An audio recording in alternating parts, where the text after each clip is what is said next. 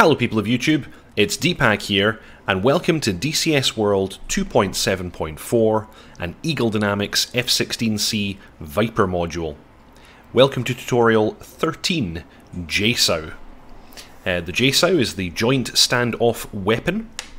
It's a type of glide bomb which can be carried by the F-16. It's guided by inertial navigation and GPS. It's not powered, and it's in the 1,000-pound class of weaponry.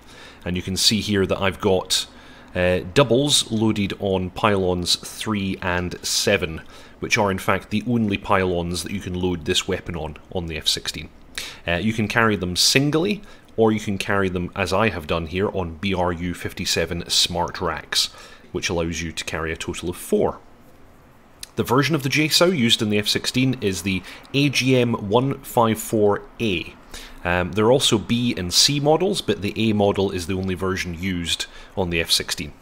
In this version of the weapon, each JSOW contains 145 bomblets of the type BLU-97A. These are designed to destroy unarmoured targets and lightly armoured targets, so they're actually perfect for use against SAM sites, but other types of vehicles and probably even troops can be employed by these. They have a maximum launch range of about 70 nautical miles, but that's entirely dependent upon the altitude and speed of your aircraft at launch, because they don't have any engines or rockets or anything like that. They just pop off the aircraft, deploy their wings and glide towards the target. They can be employed in 2 modes, pre-planned and visual mode, just the same as the JDAMs in the F-16, and it works pretty much in exactly the same way as you've seen for the JDAMs. So I'm going to go ahead and get the aircraft started up now, and I'll show you how to configure these weapons for launch. Okay, you join me back in the cockpit, en route towards the range. I have an SA-2 sight set up at steer point number 1, and we're going to engage it with the JSOW.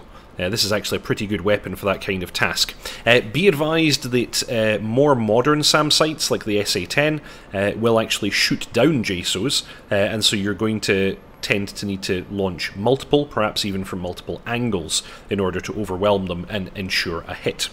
One little gotcha when you're using the JSOW against a steer point, which is what I'm doing today. I'm going to use steer point 1 because that's the location of the SAM site. The altitude of your steer point must be correct for the target. I've also noticed that changing the altitude once you're in the sim doesn't work. The JSOW will still miss. So if I press steer point just now, you can see steer point 1, altitude 1434 feet, which is correct. That is ground level for that particular location on the map. So, very important thing to note. So, let's get set up with the weapon. We're going to go into air-to-ground mode. I've already got my master arm on, and let's focus down on the right multifunction display and take a look at the weapon settings. So, here's the SMS page, as always, and across the top we can see that we're in air-to-ground mode. Pressing this will allow us to toggle to the gun. Pressing again will allow us to use normal air-to-ground weapons. The next push button has the sub-modes in which we can use the JSOW. We have pre-programmed and visual mode. Visual mode works exactly the same as the JDAM, so I'm not going to demonstrate that today. But we're going to use pre-planned mode. Inventory push button will display the weapons currently hanging off of the aircraft. Centerline pylon today is empty. On the inners I have fuel tanks. On the middle pylons I have smart racks with 2 AGM-154 alphas each, for a total of 4. Outer pylons are empty, and the wingtips I have a captive sidewinder and a training pod. Gun is loaded. Pressing inventory will take me back out. Control page is not implemented yet. At this stage in early access, the JSOWs cannot have their profile changed.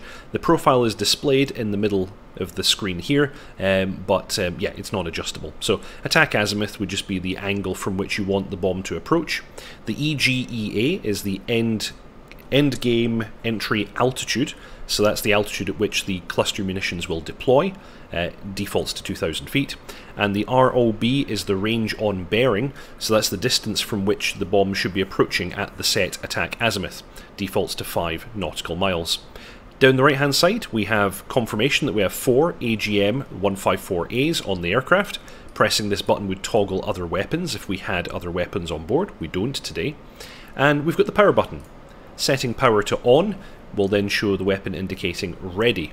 I'm getting ready immediately because this is an air start. If I'd started from the ground with a cold aircraft, I would have to align the weapons. So once I'm in the air with the gear up, pressing power on would make the weapon go through its alignment cycle. It would display A10, that number would count down, eventually it would say aligned and then ready. On the left hand side we can set the target size, not implemented as yet. And then the one thing that is implemented is we can choose to launch a single JSOW or a pair. And if we're launching a pair, they can be in tandem or side by side. I'm going to go for a tandem launch, and if you're doing tandem or side by side, you can also choose the spacing. For today's launch, I'm going to have a 500-foot spacing on these weapons. And that is them configured and ready for launch. Last thing down at the bottom here, it confirms which pylons have the weapons and which one is currently selected. Pressing nose wheel steering will allow you to toggle from which side you're going to launch first. Let's zoom back out again and take a little look at the HUD symbology. So the HUD symbology looks exactly the same as for the JDAM. We have an azimuth steering line. We're going to align our flight path marker with that, and this horizontal line will travel down and intersect with the flight path marker once we're at maximum range. We have range indications down the right hand side with 80 nautical miles indicated at the top. The caret is the current range. The top of this staple here is maximum drop range, we're just about on it. We have minimum range, and then the last line is 0. The time indicated here, which is 4 seconds, is time until maximum range. And then we have the bearing and distance to the target. So 084 for 31 miles. I'm currently at 30,000 feet, about Mach 0.7. As you get higher and faster, you'll be able to drop the weapon at longer range. Okay, let's come out of active pause and let's stabilise the aircraft. We now have on the range indication the letters JIZ for JIZ, and that's JSOW in zone. So I can now press and hold pickle. Weapons are away. I'm now going to turn off target because I don't want that SA2 to fire on me. And the JSOW is completely internally guided, so it needs no further support from us. It will hit the target no matter what. Unless it gets shot down, of course. Let's turn off at about 180, that should be plenty.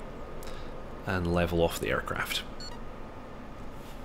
Okay, I'm going to put the aircraft into autopilot just now. And let's watch the bomb.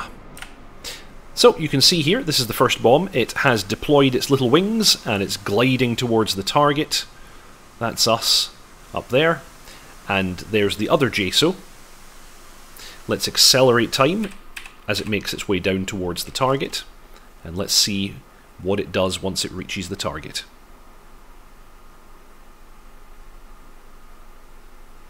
It's a decent length of flight on this weapon. And like I said, you can launch these from much further out if you have good altitude and speed.